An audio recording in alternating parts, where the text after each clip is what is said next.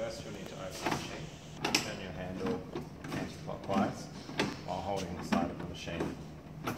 Pull the door open. In your collection bin down the bottom, you should now find your stubby antenna. Firstly, you'll need to unravel all of your cables so it is straight, and then you'll need to remove the nut, the silver washer and the red washer from the base of the antenna. So simply unscrew the nut, and the nut and both washers will simply slide down the cable. Once you reach the other end of the cable, you can feed the connector through the nut and both washers to remove them.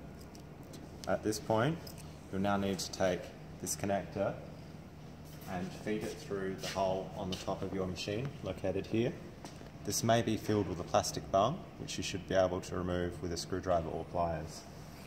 So we feed through the cable to the inside of the machine.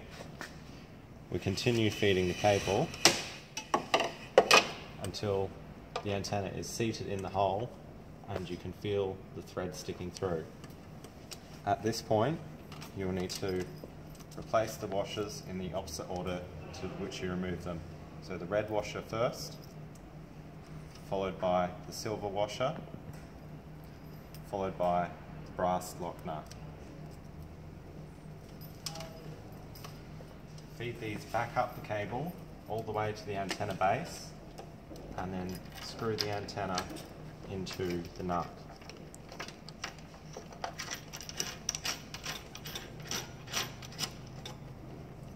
Ensure that your antenna is nice and tight to avoid any potential damage or any water getting into your machine. At this point, you now need to take the connector from the antenna and plug it into your DTU in the top of the machine. This DTU is attached only with magnets and should pull off fairly easily. So this connector will connect to the golden connector at the top of the DTU. Now to connect this, simply slide the connector over the start of the gold plug and then begin to gently screw the plug into place. This shouldn't be done too tight, otherwise it may damage the antenna. Once in place, you can simply replace the DTU and it should be now ready for use.